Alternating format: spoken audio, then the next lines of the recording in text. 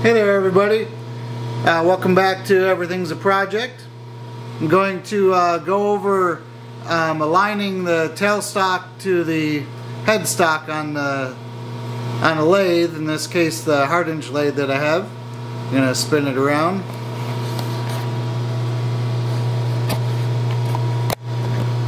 So we're going to use the Edge Technologies bar and their indicator for the lathe.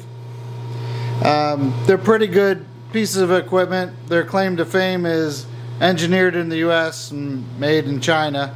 So it makes it economical for regular people to have some of the gadgets, and they work pretty good. Okay, so this is the 1950 Hardinge lathe. I saw another person that had a knockoff Hardinge, and they were going over the wear on it and stuff, and it got me thinking, oh, maybe I should check mine because I've never have. So I got one indicator here. I don't know. Yeah, of course the glare is right on the 0. Anyways, it's set at 0. So is this one. So this one's on the bearing side, and this is on the nose. So we're going to read run out and end play.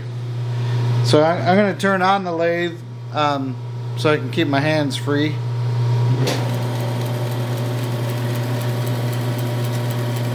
So you can see there's the run out, and there's the front load, or I forgot what it's called. Anyways, so it's not too bad for an old lathe. Couple tenths here and there. Here's the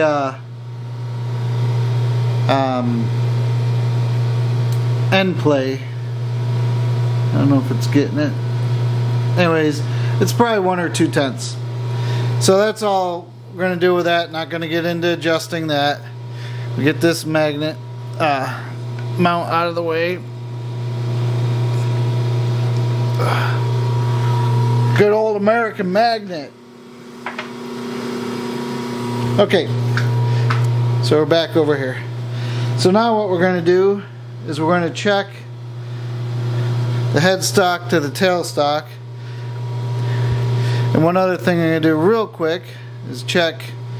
So this is the G9 Hardinge accessory, which is a 5C dead center. And again, that's a little better reading than the nose. The nose has got a little bit of scoring on it. So you have the dead center at the headstock end, and then a live center at the tailstock end. And in this case, I used a MT2 to MT2 extension because I won't be able to, with how wide the bed is, or the carriage, I won't be able to clear to read the back hardened surface. Okay, so we'll do the front one. I can't remember if I mentioned it, but I know this tailstock is off because I did it on purpose. I moved the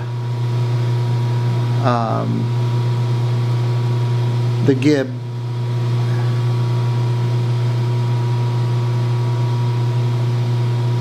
Okay, so that's at 0.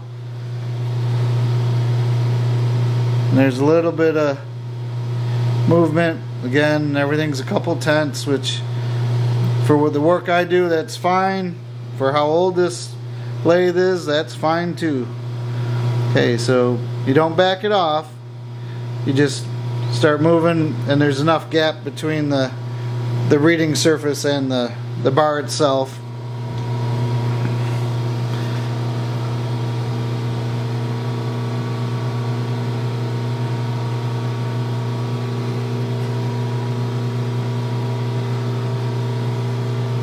Hopefully it'll pop up there because I only got, there we go, good job. So yeah, so we're almost 4.5 thousandths it should be towards me, right? Yeah.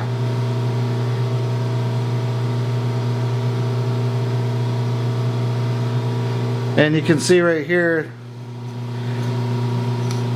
there wasn't much clearance. I gave a little more clearance than normal so I could read the and I'll show you that actually. I read the but I'll do that after because I already got this set at my 0.